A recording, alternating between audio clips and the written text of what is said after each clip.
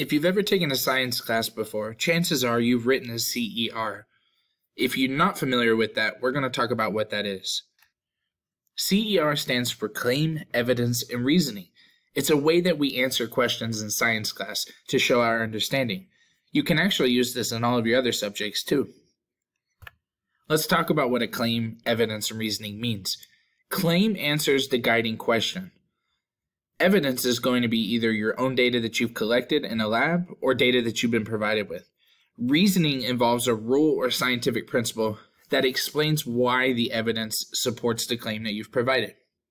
A claim should relate to whatever you're investigating.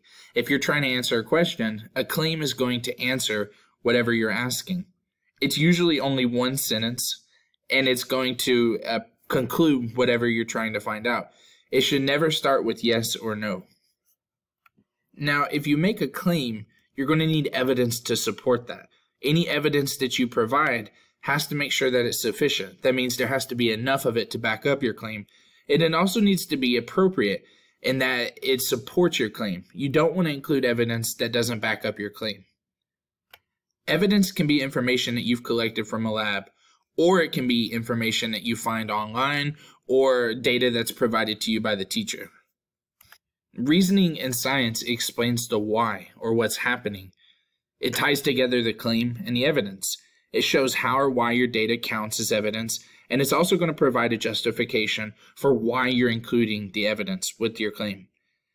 And then the most important part is it's going to use scientific principles to explain what's happening. This is how we check for your understanding to see if you are able to explain what's going on. We're going to use a demonstration to show an example of how to write a CER. We're going to use the question, is magnesium flammable? If we want to know if magnesium is flammable, there's a few ways we can find out. First thing I'm going to do is put on my goggles, and then I'm going to pick up my piece of magnesium with these tongs. And here I have a butane lighter. By igniting it and placing the magnesium into the flame, I can see if anything happens.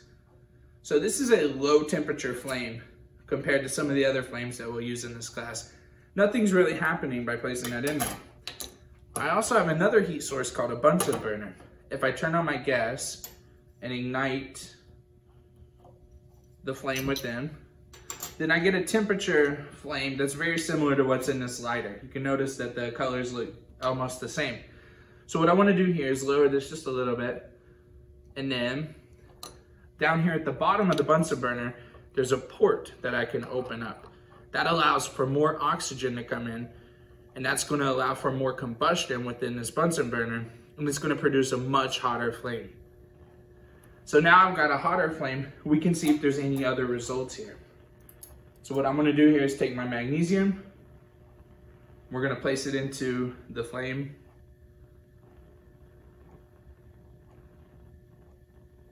And if you start to notice here, don't look directly at it, but what's happening here is once that magnesium starts to burn, it's going to react with the oxygen in the air and create something called magnesium oxide, which now is much different than what we started with.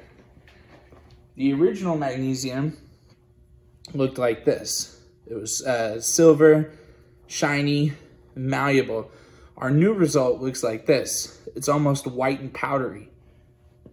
So we see that at a different temperature, we get different results. So with a low temperature, we had no burning. But at a high temperature, we had much different results. Now the other way I could have found out if magnesium was flammable is by looking on the SDS sheet. And it actually shows here that magnesium has a flammability rating of 2. So there's a few different ways that we can find that out. But burning, it's much more fun. Now that we've collected our evidence and we've done our demonstration, we have enough information to write our CER. This is the wrong way to write a CER. Claim, yes. Evidence, it burned. Reasoning, magnesium burns in fire. Even though we're answering the guiding question, claim should be more than just a yes or no. Evidence, to say it burned, if we remember back using the low temperature flame, Nothing actually happened. It did not burn until we used a high enough flame. And then to say magnesium burns in fire wasn't correct if the temperature wasn't high enough. This doesn't show enough understanding that you know what's going on with the demonstration. We're going to look at a different way to write a CER. You can already notice that this one has a lot more information. Claim: magnesium is flammable. It's a short sentence, but it answers the guiding question. Evidence: when magnesium was placed into the hotter flame, it ignited and produced a bright white light. You can notice here that we've provided a data table to show the results of our experiment. Reasoning: magnesium has the chemical property of flammability that allows it to burn at hot enough temperatures. The white light produced when magnesium burned was a result of the magnesium bonding with the oxygen atoms in the air. This was an exothermic chemical reaction because heat was released and a new substance, magnesium oxide, was formed. Even though you might not know the science behind this reasoning yet, or scientific principles, this is something that you'll learn as you go through the year. This reasoning provides a lot more information than the one we just saw. The evidence backs up our claim. It shows how to support it. And then the reasoning shows that we understand what's happening. CERs are going to take practice. You're going to get better at them, but it's going to be the way that we show our understanding throughout the year. It just takes a little bit of practice, but you'll get better at it.